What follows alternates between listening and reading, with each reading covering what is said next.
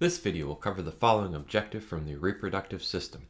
Describe the location and structure of the uterine tubes, uterus, vagina, clitoris, and vulva. Describe the three stages of the uterine cycle, menses, proliferative phase, and the secretory phase. Describe the roles of FSH, LH, estrogens, and progesterone in the regulation of the uterine cycle. The external genitalia in women is known as the vulva. The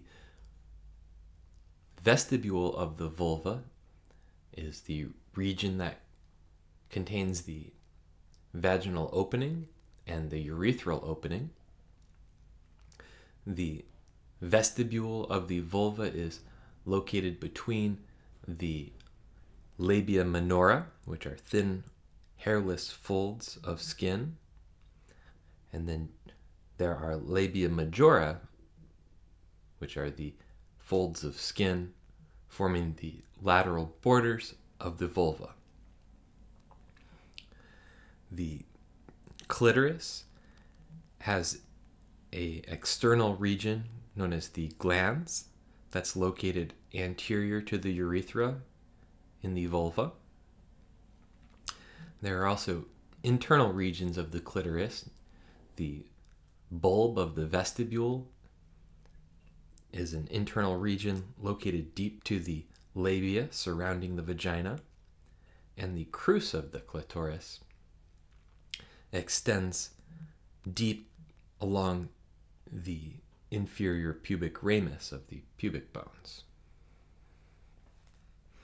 The clitoris becomes engorged with blood during sexual arousal. And the clitoris also contains numerous sensory nerve endings responsible for sexual stimulation.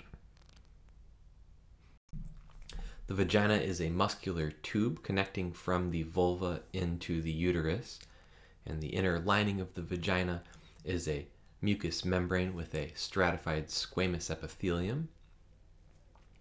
The uterus is a pear-shaped organ, and the region of the uterus that connects with the vagina is known as the cervix of the uterus. The uterus is connected to the uterine tubes that transport the oocyte from the ovary, and the uterine tubes are normally the location where fertilization occurs. And then after fertilization, the zygote will continue to develop into an embryo as it moves through the uterine tube and implants into the inner lining of the uterus known as the endometrium, where the embryo will grow and mature into a fetus. And so the uterus will support the maturation of the embryo and fetus until childbirth, when the muscular wall of the uterus can contract in order to force the infant out of the uterus through the vagina. The uterus is stabilized by several ligaments. There's the broad ligament that is an extension of the peritoneal membrane into the pelvic cavity, draping along the superior surfaces of the uterus, the uterine tubes, and surrounding the ovaries. Then the round ligaments are extending anteriorly. The round ligaments travel the same pathway through the pelvic cavity to the inguinal canal that the ductus deferens travels in males. And this round ligament will anchor the uterus to the anterior wall of the pelvis.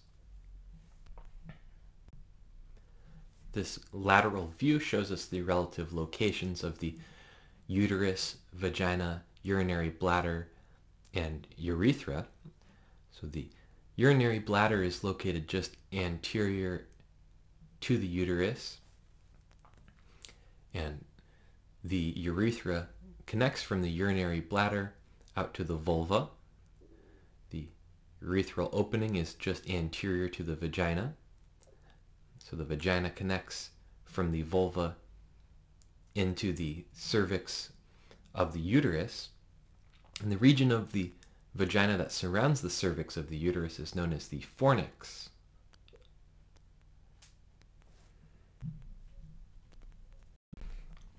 The uterine tubes connect into the uterus and function to transport the secondary oocyte after ovulation towards the uterus. Then fertilization will occur inside of the uterine tube, and then the zygote will divide, becoming an embryo that will implant into the wall of the uterus. So the inner lining of the uterine tube is a mucous membrane with a ciliated simple columnar epithelium, and the cilia function to help transport the oocyte, sperm, and embryo through the uterine tube. There are three major regions of the uterine tube. The isthmus is the narrow region of the uterine tube attached to the uterus.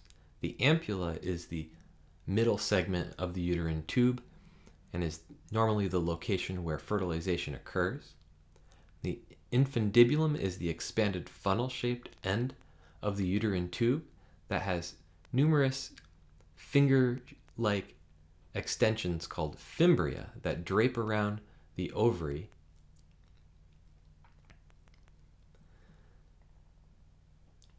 The beating of the cilia, as well as peristaltic contractions of the smooth muscle in the wall of the uterine tube, facilitate transport through the uterine tube to bring an embryo into the uterus. An embryo will then implant in the inner lining of the uterus, known as the endometrium, to grow. So the uterus has three layers. The inner layer is the endometrium, a mucous membrane that has two layers to it. So the inner surface of the endometrium is stratum functionalis, and then the lamina propria that anchors the stratum functionalis to the myometrium is known as stratum basalis. And so the basal layer, or stratum basalis, is not shed during menses and does not have to regrow with each uterine cycle, whereas stratum functionalis regrows during the proliferative phase of the uterine cycle and then is shed during menstruation. The myometrium is the thick middle layer of the uterus, consisting of smooth muscle, and is responsible for the uterine contractions during childbirth. The outer layer of the uterus is the perimetrium, a serous membrane continuous with the broad ligament and the peritoneal membrane. The major regions of the uterus include the body of the uterus, which is the large central compartment of the uterus, and the fundus of the uterus, the superior end of the uterus, just superior to the openings of the uterine tubes. Then the inferior narrow region of the uterus is known as the cervix that connects to the vagina. The uterine cycle is a roughly 28-day cycle corresponding to the fluctuations in hormones produced over the ovarian cycle. During the follicular phase of the ovarian cycle, follicle-stimulating hormone is stimulating ovarian follicles to start producing estrogen. And estrogen will stimulate proliferation of the stratum functionalis in the endometrium of the uterus. And so this phase of the uterine cycle, when the endometrium is growing, is known as the proliferative phase of the uterine cycle, when estrogen levels are stimulating that proliferative phase of the uterine cycle. After ovulation, levels of progesterone rise, and progesterone will stimulate the secretory phase of the uterine cycle. So progesterone stimulates the uterine glands to produce secretions and stimulates the maintenance of the stratum functionalis in the endometrium in preparation for implantation of an embryo. But progesterone also has a negative feedback effect to decrease the levels of luteinizing hormone. And as luteinizing hormone levels fall, the corpus luteum will degenerate into corpus albicans and then degrade, causing progesterone levels to decline. And as progesterone levels fall, this will trigger menstruation, the shedding of the stratum functionalis of the endometrium. However, if an embryo does implant into the endometrium, that embryo will start to secrete a hormone known as human chorionic gonadotropin. And so the outer layer of cells in the pre-embryo that implants into the endometrium are the trophoblast cells that start to eventually form the placenta. Those cells produce this hormone, human chorionic gonadotropin.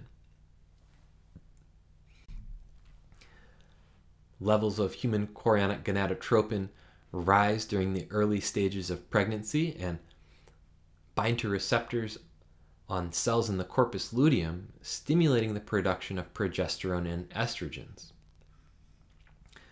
As progesterone levels don't fall during pregnancy, this prevents menstruation, maintaining the endometrium to support the maturation of the embryo into a fetus.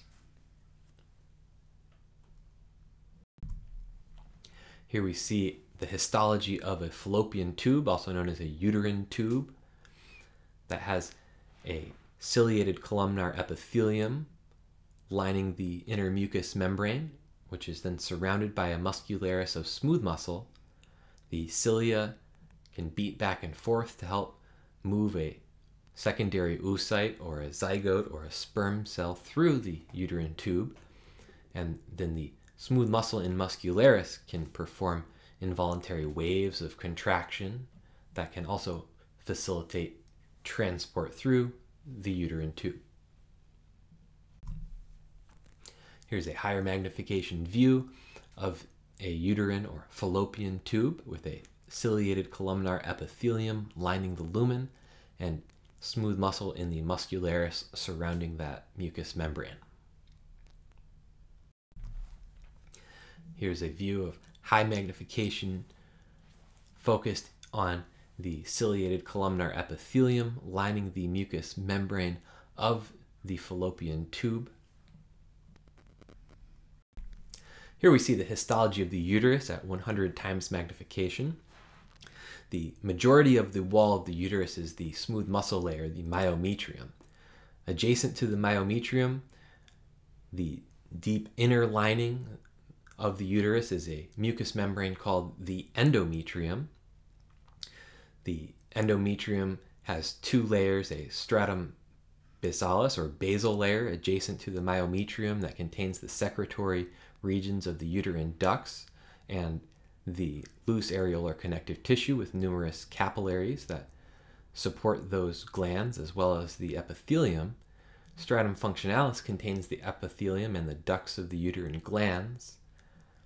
And so it's the stratum functionalis that lines the lumen and is shed with menstruation and regrown during the proliferative phase of the uterine cycle.